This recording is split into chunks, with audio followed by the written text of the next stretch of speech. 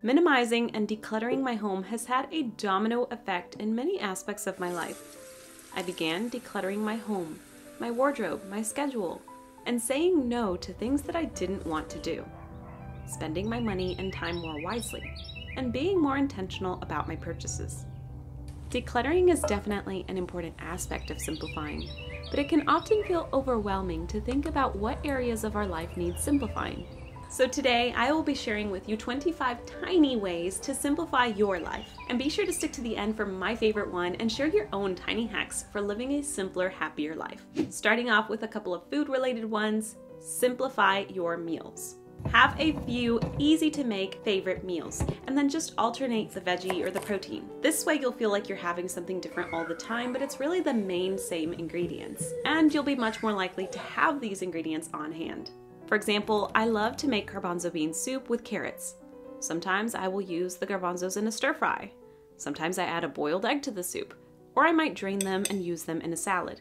Find some healthy ingredients that you can make your own kitchen essentials, and just switch up the way that you prep them.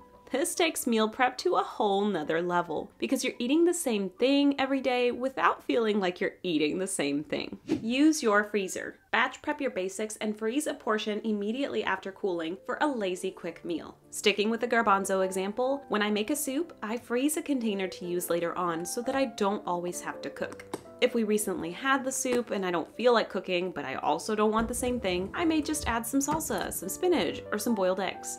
I love a good freezer meal, but just remember to thaw either that morning or night before. If you have one, use your slow cooker. Slow cook meals when you're going out for errands or going to work so that you have food ready for when you get back home.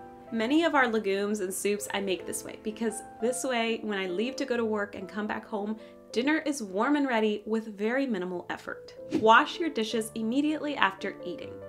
Rudy and I don't have a dishwasher or a dish rack, and I did this on purpose when we moved into this home. One, because I didn't see a need for a dishwasher, and two, because I didn't want an ugly dish rack staring me in the face every day and taking up room in our counters. But by not having a dishwasher, it kind of forces us to deal with our dishes immediately. So usually while I'm cooking, I'll wash the bigger items, and then after dinner, we'll wash them and I'll towel dry and put them all away. Because I'm always on top of this, it really doesn't take but just a few minutes. It's often when we let the mess pile up that things get a little bit more complicated.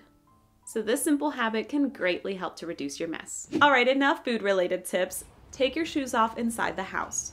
For me, visitors are a completely different thing. I will never ask a visitor to take their shoes off when they're in my home because it's very much a cultural thing. But for our family, we definitely abide by this rule. This next one is also part of the reason why I don't spend nearly as much time keeping the floors clean as I used to. And it is to have a designated dirty shoe for when you're going to be doing messy activities or when it's just an icky, muddy, rainy day. A rain boot is perfect for this, but if you're like me and you don't have one, an old worn out shoe will do just fine. Part of simplifying our cleaning routines, I think, is just preventing the mess to begin with. And tackling your shoe situation is definitely a great way to reduce the mess. Ditch your laundry hamper or at least reduce the amount that you have. We don't have any dirty laundry hampers. Anything that's dirty immediately goes in the washing machine, and when it's full, I wash. And whites for me are pretty easy because we rarely wear white. Pretty much on purpose because it's hard to keep white white. But for the few whites we have, I wash those with our linens, which I typically wash separately anyway. Have all the same kind of sock. A couple of years back, I bought a pack of all the same black socks. Because of this, I never have to worry about the lost loaners or finding a matching sock. Our kids also have the same socks as well, making it so much easier because there's no sifting to do.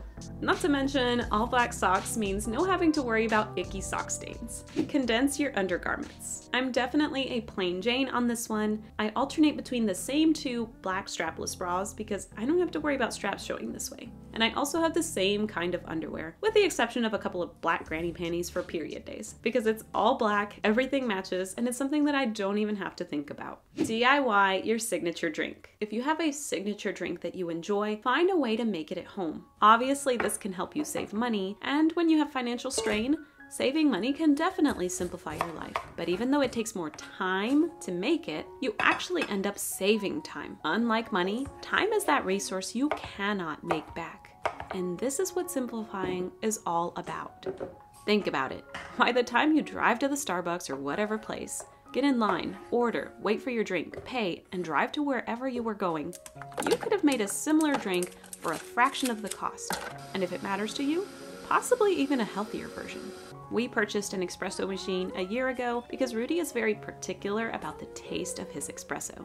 I use it all the time to get hot water for my teas as well as to froth milk for my beloved lattes. For me, once I learned how to make my favorite drinks at home, I no longer felt the desire to buy the store-bought version. Order your groceries online. 2 of the grocery stores near me have pickup options available and I love it. It has been game-changing for me. Once you've condensed your cooking to your favorite items, you'll have items that you'll basically purchase on a regular basis. So what I love about this is that I can just go to my history and reselect the same items, give or take a few things. Then I just pull in and somebody else has already roamed through the halls and bagged them for me. The places that I go to don't charge anything extra for this, but it's also a way to help reduce those random purchases out of curiosity or distraction at the checkout line. Keep only your favorites. We make so many decisions in a day, from what to wear, to what road to take, to the big decisions like, do I take this job or start this project? There's a thing called decision fatigue, which basically describes our dwindling ability to make good decisions as the day goes on. Because as the day goes on, we've already had to make tens or hundreds of decisions, often completely irrelevant and unimportant. As an example, if you have 2 coffee mugs that are very similar, but every day you spend just a few seconds deciding which mug to use, pick your favorite and consider getting rid of the other.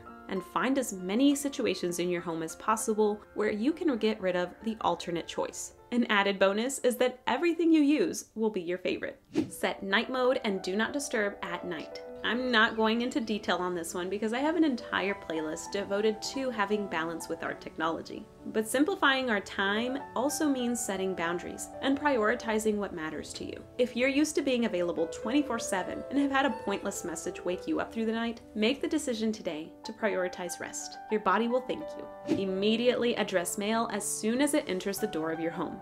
Scan it, email it to yourself, shred it, whatever you have to do, but don't leave it for later.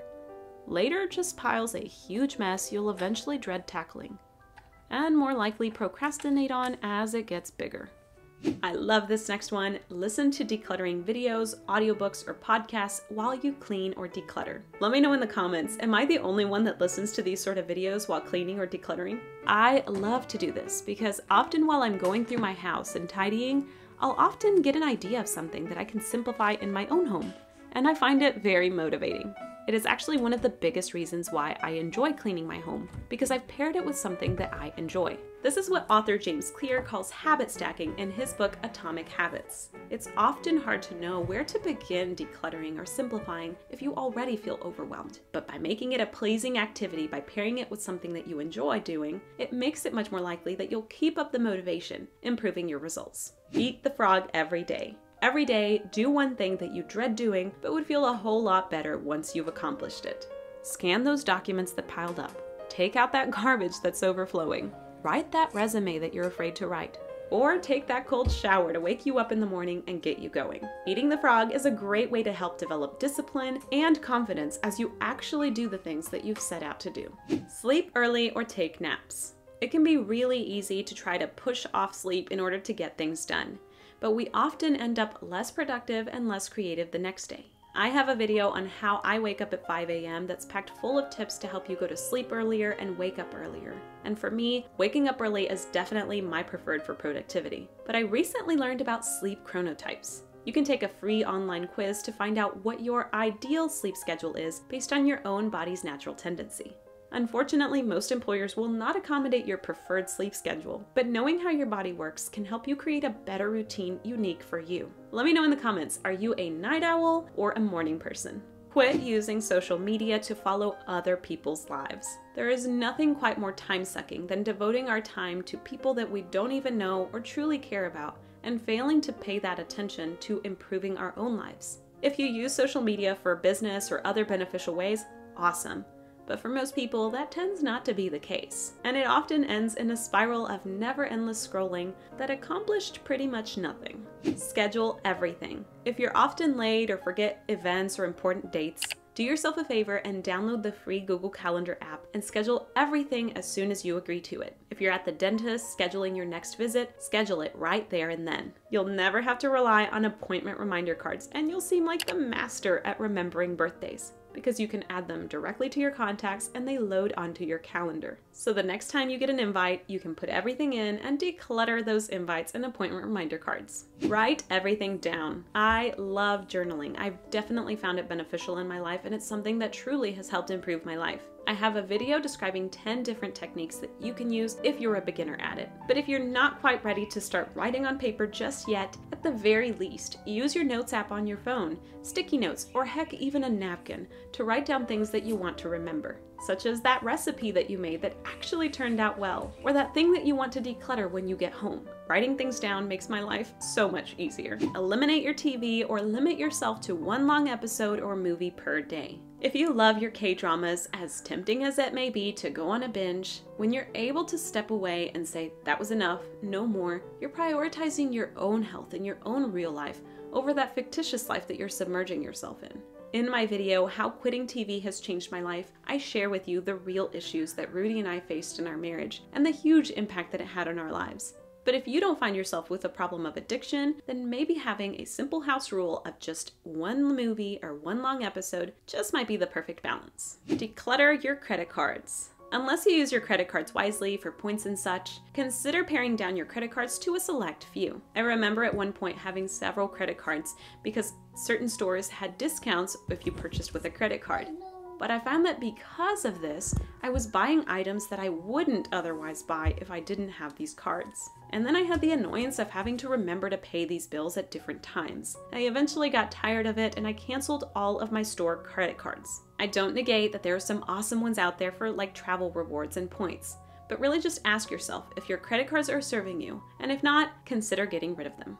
Automize your payments. If you haven't done this already, you are missing out.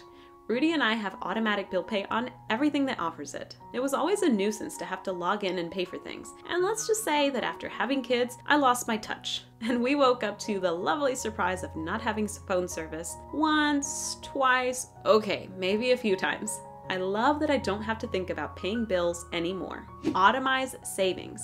In the same way that you want to make paying your bills automatic, your savings should also be a priority. So if you have a recurring schedule that you're paid in, log into your bank account and create automatic transfers. Just like your employer pays you, also make the choice to pay yourself. And lastly, my favorite is to have a capsule wardrobe. This is one that I don't feel like I've quite curated yet. I have a few shirts that I rotate through, but I don't quite want to give myself the budget to replace a few items just yet. Instead, what I've been doing is shopping my own closet. I've eliminated what I don't feel good in, even if they were expensive, and even if they're pretty. I used to keep things because they were just pretty and I spent money on them, but if I'm not getting use out of them, someone else may. The phrase, if it's not a hell yes, it's a hell no, can be a great rule of thumb to help you create the capsule wardrobe of your dreams. So go through your own closet and find your favorites and eliminate the rest. And you just might find that doing this can bring you so much more joy. Because this way, every day, you're wearing your favorite. That's it for today's video. If you liked it, please don't forget to give it a thumbs up and help support my channel. Also subscribe if you want to see more content aimed at minimalism and slow living. And don't forget to share your own simple living tips down in the comments below so we can all learn from each other. I'll see you in the next one. Bye for now.